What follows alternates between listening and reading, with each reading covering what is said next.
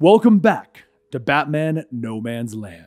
This is a storyline that we started up a while ago here at Comicstorian, and due to various scheduling issues, we were unable to complete it. Now it's time to actually get back into it, and we're going to be doing a lot of these stories back to back to try and complete this whole entire arc relatively soon. Today, we're going to be telling the story of Harold, one of the individuals that helps Batman rebuild and fix things that he breaks.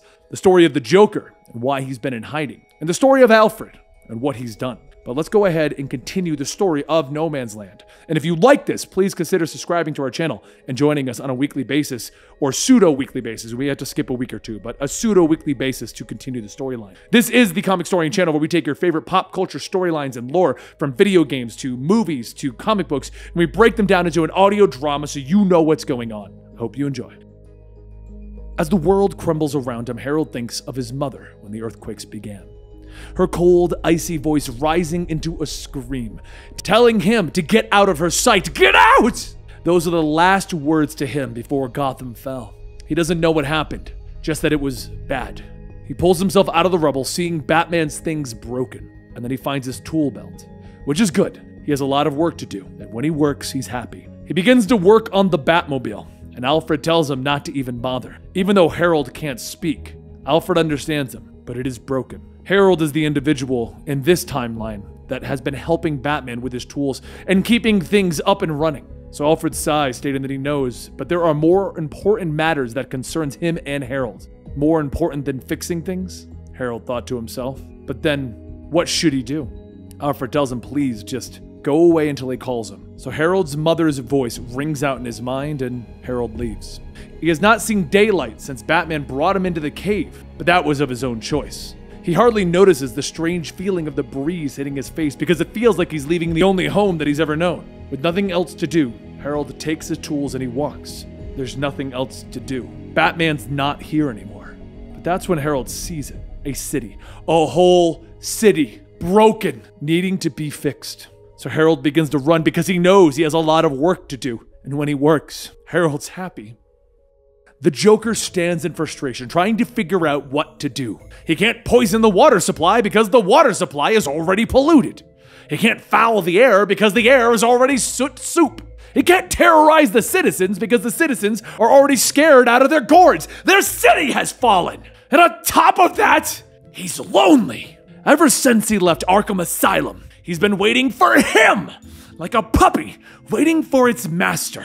He even went ahead and built this giant extra special death trap for him. It's got knives and bullets and explosives and acid and oh, the lasers! I love the lasers! But is Batman going to be so unmannerly cruel and forget his old pals? Well, then they'll just have to make him come. Meanwhile, at the Gotham City docks, Azrael looks at a human figure imprint in the snow where the man that he fought, Kellebex, fell. He pushed the monster over the ledge, but it would seem that Kellebex landed in this snowbank. He's still probably injured, but clearly not enough to stop him from escaping. The tracks are leading north, and that's where he needs to go. As Azrael studies the area, Batman asks, "Did you lose something?" Azrael explains the situation with Kellebex, but Azrael is on his own mission. So Batman tells him first, before locating Kellebex, "You have to find the Joker. He's somewhere north." Azrael thinks to himself, well, Kellebex headed in that direction, so maybe I'll get lucky and run into the both of them. If only meeting a pair of ruthless, sadistic, merciless, homicidal maniacs would be considered lucky. So Azrael searches all day, passing by former hospital inmates released into the world because those who took care of them fled the city. A dull anger grows inside of him at the sight of that. There should have been a better job done of getting these people out, or the caretakers didn't care. As Azrael passes through the alleyway, a woman stops him, asking, "Are you Batman?" Azrael tells her, "No, I'm one of his helpers. Why?" The woman tells him, "Well, there was a clown a little while ago. He told me that if I saw Batman to tell him the Joker is waiting in Forest Park." "Are you sure you're not Batman?" Azrael hurries off, telling her, "I'm sure, but don't worry. I'll be back. Hopefully." Meanwhile, over in the park, the Joker shouts, asking, "Where is he? I put the word out. Squandered jelly beans like they were $100 bills. And I'm still here, right now, waiting. In the old days, he would pop up when he wasn't wanted, but now he's Mr. Nowhere." The Joker eats a handful of his jelly beans, with the young boy asking, "Can I get out of here now?" Joker tells him, "Of course not!" The Joker's enforcer asks, "Why do we have a kid in a trap? I mean, wasn't it meant for?" And the Joker shouts, "You idiot! A man would think that you just got out of the loading bin." Well, actually, that isn't far from the truth, but that's besides the point. Let me run it down for you. Batman is going to show up to rescue Sweetums here, and when he does, the bars are going to come down and lock him inside. Then the spring-loaded blades are going to shoot out from every angle, machine guns are going to fire, acid sprays from the floor, and laser beams crisscross the whole area. Finally, for the big finish, 6 pounds of plastic explosives. Next stop, Cratersville! The enforcer asks, "What about the kid?" The Joker tells him, "Well, when you fish for a trout, do you worry about the worm?" Just then, the Joker hears a voice telling him, "Release the boy." Joker spins back yelling, "He hasn't stood me up yet! Now, I know you're gonna have to go rescue the boy, but first, there's a custom we must honor. Go beat him up, boys!" The enforcer runs forward yelling, "Gotcha, Joker." A second later, the enforcer's thrown back with a bloody nose. Joker then says, "Okay, now that we got that out of the way, time to move on to..." And that's when Azrael steps out of the shadows telling him, "I don't have time for games." And the Joker's shocked, he's stunned, he yells, "Wait, you're not him.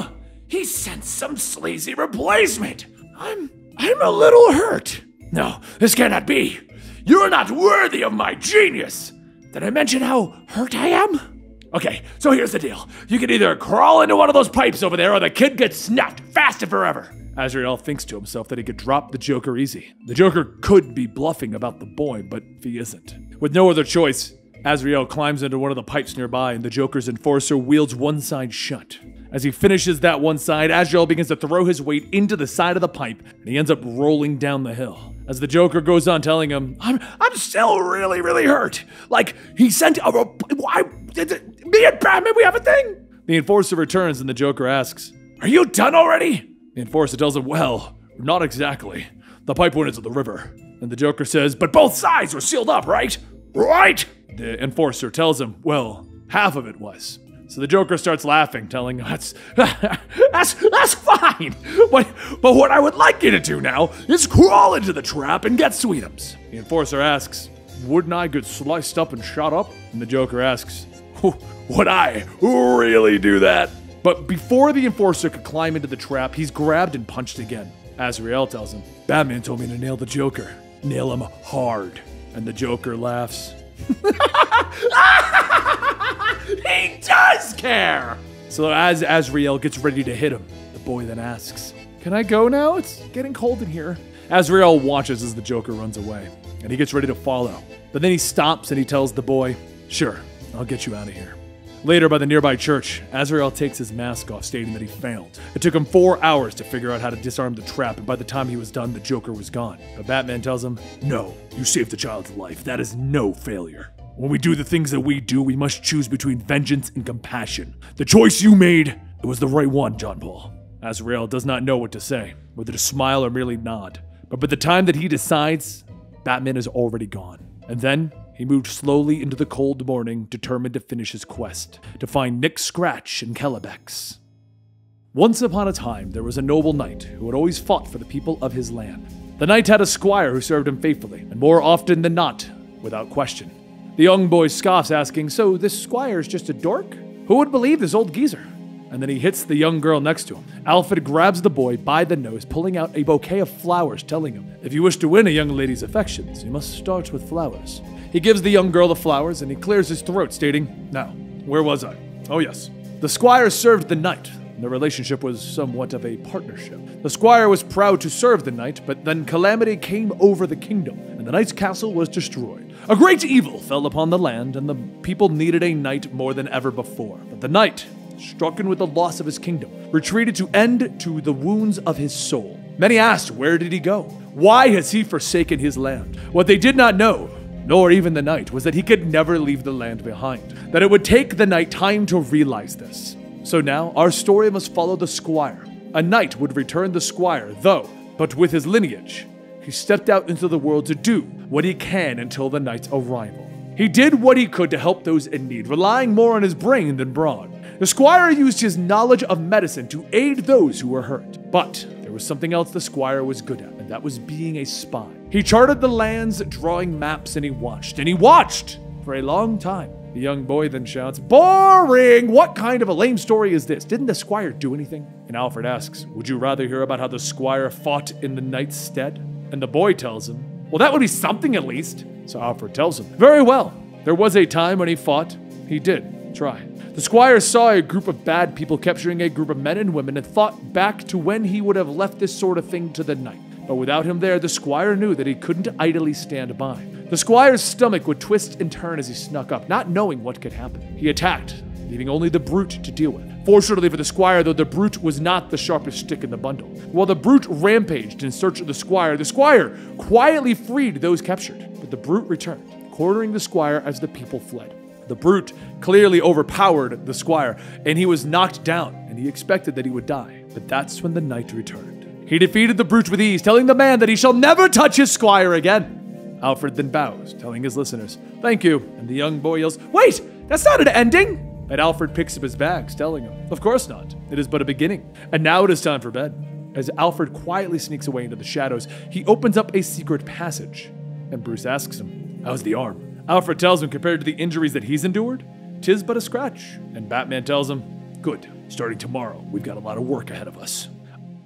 And there you have it, 3 more stories within the Batman No Man's Land story arc. Now, if you subscribe to the channel, next we're going to be talking about Zsasz and where Zsasz went missing. Then we're going to find out why has Superman not been helping out the city. And then we're going to talk about Batman working with Jim and the new Batgirl. And then we're going to see what's going on with Azrael and if he can find the Joker. That will be the next video. So we're going to be doing a lot of these little stories in big chunks now so you guys can enjoy them.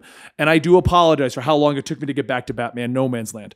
The core reason behind that is it was not getting good views, and according to YouTube, if I kept putting it out, they would stop letting people find the channel. But we seemingly have fixed that for now, so let's finish this up while we have YouTube's algorithm on our side, shall we? Go ahead and subscribe to the channel. Watch as many videos as you can so that we don't lose traction again. And I appreciate every single one of you for doing that. Don't forget you can subscribe to the channel to get notifications by hitting that bell. Comic books are great, but you know what else I have a huge passion for? Video games. And you can join me almost every night of the week at twitch.tv/eligiblemonster at about 9 p.m. Eastern when I go live. If you join me over there, we'll be playing games from Final Fantasy XIV, Warframe, Elder Scrolls Online, or whatever weird horror game I feel like pulling out. And basically, we hang out and do a lot of fun stuff over there with the entire community. You can also join me on Mondays and Thursdays at 2 p.m. Eastern when we do our podcast, Conspiracy Cast and Comicstorian Weekly and Comics Experiment. Hope to see you there. It's a lot of fun, and I'm gonna stop this rambling.